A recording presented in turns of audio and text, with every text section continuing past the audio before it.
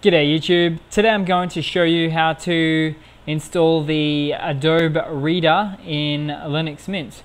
Now it's pretty simple to do. Just open up a web browser of your choice and let that puppy load up. Okay, now from that point what you want to do is really just simply go to adobe.com, and then from that point click on choose your language, Canadian English for me, apparently, and then go to the download section and to Adobe Reader. Now from that point, you'll see just the download now button.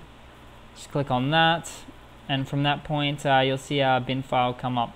And then from that point, of course, just click Save File. And that's about 41 meg or so, and after it's done, what you actually want to do there is just open it up and it will self-install from that point. So that is how you install Adobe Reader on Linux Mint. Now it is the latest and greatest version too. It has all the new features as it would with Mac and Windows as well. So it's great that Adobe has support for Reader in Linux Mint, and most Linuxes for that matter. Alright, cheers guys, hope that's been of some help to you.